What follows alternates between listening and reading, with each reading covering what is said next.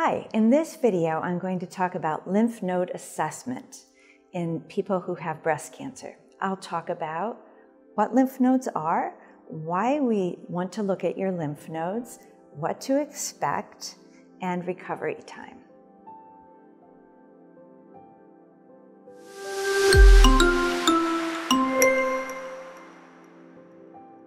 First, what are lymph nodes? Lymph nodes are also called lymph glands, or just glands.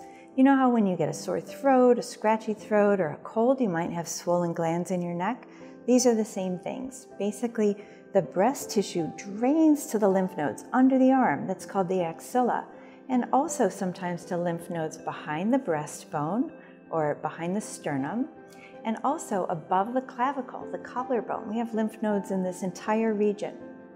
We want to know whether the lymph nodes are involved for two reasons. First, it helps us decide how much surgery should be done on somebody who has breast cancer, and second, what treatments are important for you to receive. Both chemotherapy and radiation therapy will be determined by whether or not your lymph nodes have cancer in them, and if so, how many. How do we know which lymph nodes to remove? Well, the first thing we do is, if the lymph nodes are enlarged on ultrasound or on our physical exam, it's very likely that you'll have a fine needle aspirate, and if those are positive lymph nodes, then you will have an axillary lymph node assessment. The number of lymph nodes that we remove is unknown to us until the pathologist looks at the tissue that the surgeon removes from under your arm. What should you expect after a sentinel lymph node assessment? Well, this is done by a surgeon. This is actually an operation. You'll have most likely an incision under your arm that might be a couple of inches long. Sometimes it can be done along with the breast surgery that's done on the breast, but in most cases it's a separate operation.